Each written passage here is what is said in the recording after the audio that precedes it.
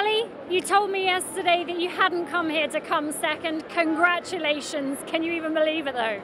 I can believe it, but it was just a matter of being, realising that it actually had happened, and the emotion had just poured out of my body when I crossed that finish line. I don't think it was shock. I think it was just like, yes, I did it. I did what I wanted to do. And do you think it was that utter determination that let you do it? I think so. I think mentally that's been my biggest weapon over the last year. It's been really hard, but I just knew I could do it. And you have done it in a stadium where you'd already won gold back in 2012. Yeah. Just how special is this stadium now going to be to you? I never want to leave. Can I just camp here, put my house in the middle there? I'm sure the soccer players won't mind. And how would you sum up your time here and what you've achieved? I can't even sum it up, but I can just thank my team. It's only a small little team, Pearson, but we are the tightest, strongest team that there ever is.